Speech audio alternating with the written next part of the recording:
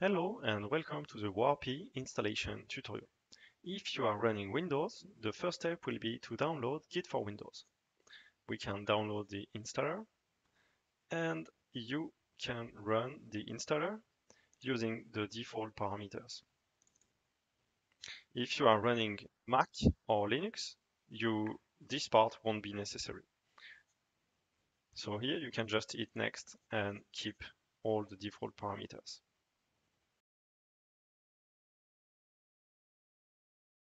Okay, the installation is done. We can just hit finish. You can go to the BIOP GitHub account and download the BIOP bash scripts, which are scripts which will simplify a lot the remaining parts of the installation. So you can hit the code green button and download the zip file, which will contain all the scripts from this repository. You can unzip the zip file, and within the zip file, you will find this install warpy.sh script.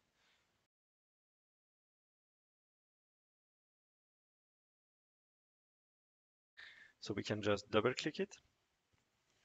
The script is starting and we need to enter an installation path. So here we are on Windows. So let's just type C and let the script start. There are a few steps which will occur. The first one being the installation of image Fiji. So right now, because it was not installed, it's being downloaded from internet.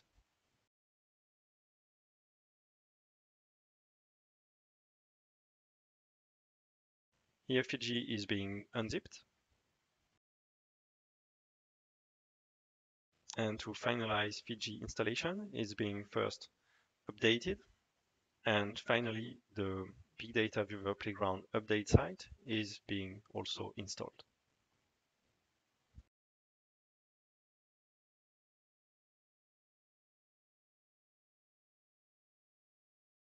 Okay, so we are on Windows, and here the installer checks whether Microsoft Visual C++ redistributable is installed. And if that's not the case, as here, it will download and launch the installer. So you need to accept the license condition and install it.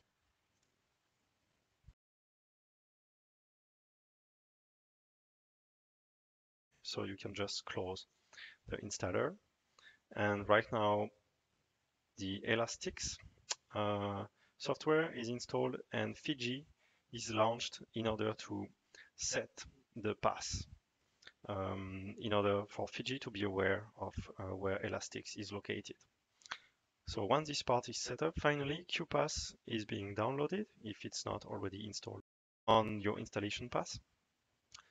So right now it's being downloaded from internet and it will be either installed on a Mac, where it will require your admin password, or in Windows it's simply an unzipping, which does not require any particular permission. Once QuPath is installed, there are some extensions which needs to be installed, and they are automatically installed with this script. And the installation is actually made through Fiji. And right now the script has finished, which means that this installation is done. There is still one last thing that you can check for your installation. It's to run an example registration.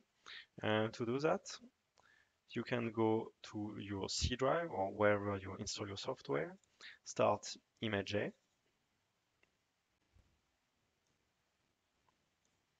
and there we will download the script, which link is described in the description on the video. So you can hit row, select all, copy this script, and paste it in a new text window within Fiji. Since this is a Groovy script, you need to specify the language of this script, and finally you can run it. There is a warning message telling you that Big Data Viewer Playground update site should be installed, and this should be done already thanks to the installer script.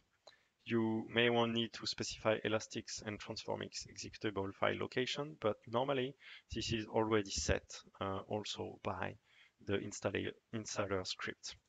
So let's just hit OK.